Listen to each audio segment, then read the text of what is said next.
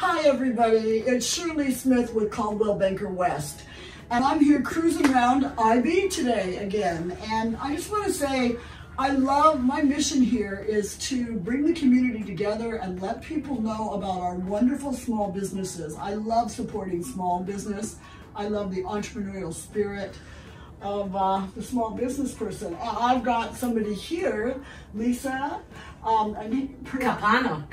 Lisa Capano, and she has Lisa Capano Fine Art Restoration and Conservation Business. And boy, am I learning a lot. So Lisa, you didn't only, shut down your business in COVID, you actually moved here to Imperial Beach. I did. 5 weeks ago. Tell us about my husband and I have relocated from Colorado. We lived outside of Boulder, between Boulder and Denver. And I have been a Capano Fine Art Restoration and Conservation private practice business person since I was 21, 22 years old, and I'm 50, almost 57. And we came here, Mom and Dad need some help, and it's time for us to be here in G-darn. It's tough because now, it's going to start snowing in Colorado. Gee! And you're right here on the bicycle path. Exactly. So it was very tough. And it's a beautiful home studio. Yes, exactly. I've always worked at home. Yeah. Always. Private practice, and I work for cities, the state of Colorado, hopefully for the state of California, museums, universities, and private people. Oh, this is fantastic. So tell us, what does an art restoration and conservationalist do, and how might we use your services? Okay, so I am a painting conservator, and painting conservation is a specialization in the whole field of art conservation. We use the word restoration, conservation. Restoration can be applied to restoring damages that have happened. Conserving is keeping it conserved so it will not get worse. Here in the States, they use the term conservation more. In Italy, where I studied and did my master's program and lived for 15 years, we use restauro, which is from restoration. Right. And even in Spanish, restauración. So that is where restoration and conservation, it's really just in the word, but here we are referred to as conservation. Oh, yeah, or conservators. So, and I was a graphic art major in San Jose State, because that's where I'm from, and I went to Italy my junior year and fell in love with Italy, finished up my studies at San Jose State, and did a master's degree in fine art restoration conservation in Florence, Italy, and then lived there for 15 years. Florence. So, and Milan, I lived in Milan as well. So I brought my business back to the States in year 2000 and set up shop there in Colorado, and now my husband and I are here. And I'm setting up my shop here as well. So, fantastic. And I restore painted. I do painted surfaces, so they can be murals, frescoes, they can be wood, paintings on canvas. These are called easel paintings, and everything around here, you can work with it on an easel. When I go on site, I can get scaffolding and go up, or work with another company that does the same thing. Yes. So whether I'm climbing up scaffolding like a little monkey and restoring murals or frescoes, or whether I'm in the studio working on easel painting, it's all about restoring and conserving artwork. And you're new here, starting over at 56 in a new city. Yes, exactly, new city. And even though you're not starting over, you're very well seasoned in your profession. What do you think with COVID? What's kind of the silver? Well, you said COVID is, yes, I've been busy ever since last February, March, when COVID actually hit the scene, because what I do is so specialized that it really didn't matter. People bring me paintings, companies, universities, libraries, anything. City people have paintings around, either that they've inherited or bought, and they find me and say, I've been looking at this, it's up on the wall, and I need to get it taken care of. It could be a simple cleaning. It could have rips and tears, like some of these pieces have yellow coats of old varnish, rips and tears in the canvas. And they just are looking, I think, in this COVID time period, everybody's home. So you're looking at the artwork on your walls and thinking, gosh, I got this from grandmother, or I got this from my parents, and they were heavy smokers. And, there's a lot of tobacco that accumulates on the surface, and old yellowed varnish. And so finally people are taking care of things because they have to look at it. And they're getting things restored and conserved. So I've been busy. I'm swamped. Yes. It's like that in real estate. Because of COVID, people are home and they're either renovating their homes, painting, working out in their gardens, or going, you know, this house isn't the right fit anymore. I need something smaller. I need something bigger. We're downsizing. We're upsizing. Yeah. It's because people are busy. Home. And I guess that extends to your art. It does. Your wonderful artwork, yeah. Particularly if it's art that you've invested in or families passed down. Yeah. So are you going to do a demonstration? I am going to do a demonstration. And so show us how she restored. Right so here. So these are all that's surrounding me that you see are oil paintings. Oil on canvas, oil on masonite, on wood board. They are all in different states of damages. And you see some here, there's rips and tears in the canvas. You see the cleaning line where I've done some cleaning and the other part's still dirty. This is also the same case.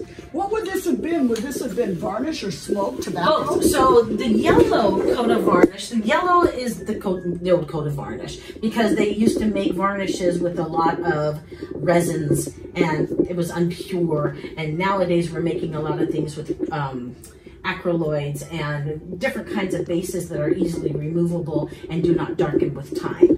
And old yellow varnish is something from the past. So what I'm going to be doing here is taking off surface dirt and grime and some yellow varnish. So I will have the painting up on the easel and then I will start testing my solvents to find out what is only going to remove surface dirt and grime. You never want to remove the paint because that's a bad thing.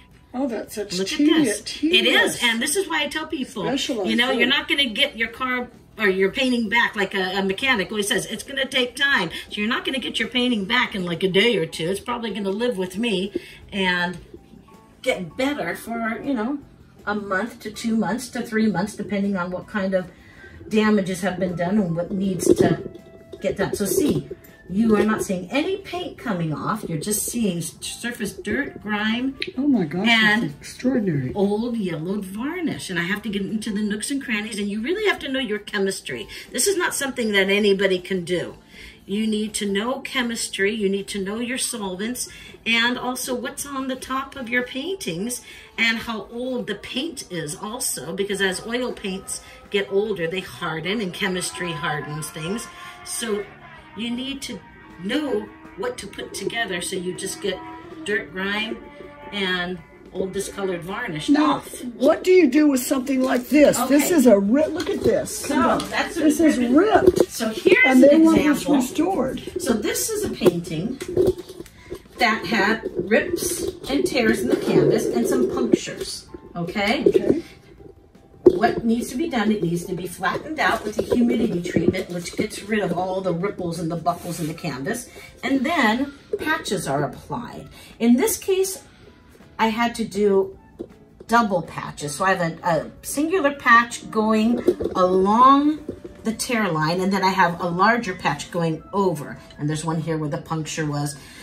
So in an ideal world, this painting would be patched like it is and taken off of its stretcher and then relined. And relining means readhering a new piece of canvas to the back of the original canvas, giving it a stabilization so it's nice and flat and it holds together, because this is like scar tissue. So it's like when you... What happens on the front? On the front then...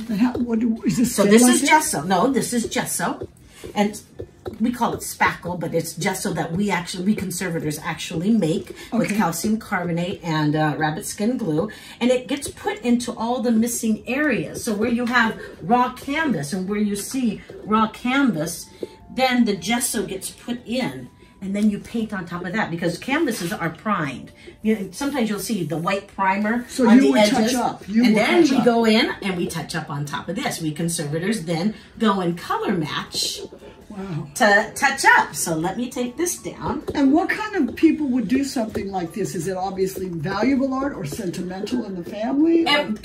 Everything and above. So it's sentimental. A lot of people come to me and say, I got this from grandmother and it's no big whoop. You know, it's not a Charles Partridge Adams. It's not a Stein girl. It's just sentimental, but to them it's important. So, and I don't base my prices on I base it on what the painting needs. the materials that I'm going to be using, the time invested in it, sure. But, you know, it's different prices. And people who have good artwork, and very famous ones that I've worked on, it doesn't matter to me if it's a Picasso or if it's just a somebody. It is a painting that needs attention. It's an art. It's art, and it gets my full 110%. It's funny, I sometimes get clients who, well, I have a Monet, and I'm like, I get it. Yeah, of course. I mean, it's a big named artist, and I get it, and you're, you know, of course you're being careful about it, but it will get 110% care, whether it's a Monet or whether it's just so-and-so, and there's no name attached to it. It's always going to get 110%. Well, I tell you, it's just such a treasure, you coming here. And so she paints a lot of this kind of rock or Picasso-like kind of look. It looks like a Picasso. What happened here was that the paint got chipped off. It was in somebody's attic, and it just, all the water, you know, seeped into the masonite, and the masonite expanded, and the paint popped off. So I had to re-glue and stabilize the areas that were lifting and popping off. And in fact, you can, up close, you can see the crackles still, and you can feel how different it is. But now it's stable, see? Nothing's gonna chip off, and then I put in the gesso fill. I've got some more to do. And then I start doing the in-painting to color match. So, yeah. So this is also interesting. This one is interesting. So this was in a fire. This is what fire does. So this is soot, okay? I use this as a piece when I go and I talk to people. Fire really bad. Fire really bad because not only does it produce soot that is acid and acrid and eats away, but it also will, the heat will bubble up the paint because it's oil paint. There's oil. And so all of these areas that you see here are where paint used to be and has popped off. See, look at, because what has happened is that it's blistered and popped off. And then I've cleaned here. You can see my cleaning line. I can't get it any cleaner because it's stained now with the soot. So it will always be dark like this. It will never be clean. This part was underneath the frame. You can see how lighter it was actually once upon a time, because the frame protected that part from the heat. There's a Coca-Cola sign in here. This is probably some street scene in New York or the Bronx or Chicago or something, you know, he has the little donkey and the people, here's a lady with her pail, and they're doing the laundry, and there's a kid playing right there. And you're gonna be able to restore this. Well, I have to clean it to as far as it can be cleaned, and then I have to put the gesso fill in the areas and touch it up. So yeah, but this is, and water damage and everything like that. This is so fascinating. It is, it really is. And here you have, so oil on canvas, right? On a stretcher. And I'm putting it under here because this is a good light. So this is raw canvas where paint has chipped away. So this is oil painting, and this is the canvas. It has the primer, which is that white primer that they put on all canvases to seal it. That is chipped away with the paint, but it also has a hole and rips and tears. See, you can see through. There's another tear here. So what this painting, I've done cleaning. See the yellow varnish and see the cleaned area? Look how it's gonna be. I mean, look at her colors. Look at the pinks in her dress. She's called the letter writer. And he's obviously a farmer or somebody who doesn't know how to read and write. Dictating a letter. She's writing, then she has the pages up drying. And she has her pearls on and her gold earrings, her hoops. But yeah, so the paintings tell a story, of course. So this needs cleanings, it needs stabilization, it needs patching, it needs gesso fills, it needs in painting, and then a final coat of protective varnish. And then fabulous. Yeah. So here we've got another pearl right here in Imperial Beach with all of your talent and your wisdom, and coming here, and I can imagine our followers here in Coronado and Imperial Beach and people having that piece of art. Yeah, really. It doesn't matter if it's painted surfaces. So paintings on canvas, on board, on wood. So I don't do paper conservation. You have to look for a paper conservator. Or glass, you do a glass conservator. Or if it's textile or weaving, you have to look for those kinds of, I have a list of referrals. Yeah. And How can people get a hold of you? They can Google me. Yay, do the Google. So spell it. We'll put it's your name www.capanorestoration.com. So it's CAPANO restoration.com. My phone number 720, which is a Colorado area code, I know, but it's 720-938-3825. And I'm on Google. I mean, really, you just can look for San Diego art restoration or painting conservation, and I will pop up. Well, so thank you. It's very amazing. I do career day talks. Oh, I'm going to be doing one for my high school in Willow Glen in February over Zoom, because that's what we're doing now. So if anybody wants to, if anybody isn't for a talk or exactly in the library or anything, I've done so many talks. For The Elks library, Club, yes. the Knights of anything that you can think of. Church groups that they need a guest speaker. Demonstrations. And I do demonstrations. I bring my things with me and I show people and I educate them about painting conservation. That's great. Don't throw something away. You are truly a pro. Thank you. I thank you so much, Shirley. Really, this is wonderful. I love meeting you, making a new friend. Yeah. So cruising around IB today with Lisa Capano and her beautiful art restoration business. Give her a call. See you next time. Bye.